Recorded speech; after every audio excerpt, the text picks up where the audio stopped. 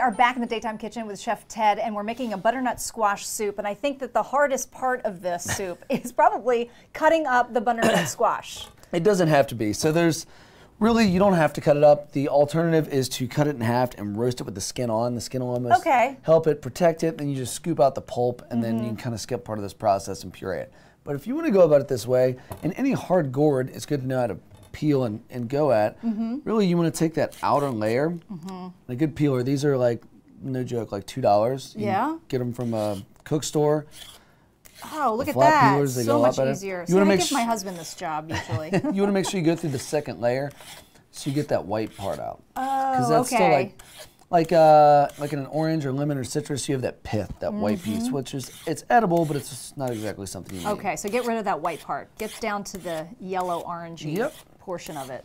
You want to peel for a second? All right, I'll do it. Okay. So while you're doing that, we can start kind of gathering. We're gonna, once we peel this, we're gonna cut it, and then we're gonna add all our ingredients right to this pan. Okay. And I've got some heavy cream right here, and a little bit of vegetable stock. So we're just gonna slowly simmer that.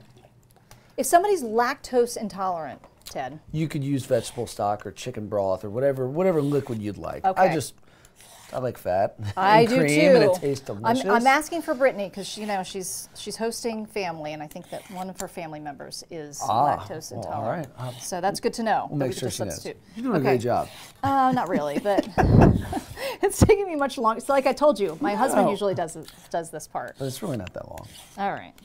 All right. So from there, you could trim. You can make sure you've got it trimmed up a little bit more so you can get maximize your effort here. But when you cut it, any gourd, you just want to make sure you've got all your hands clear, all your digits clear.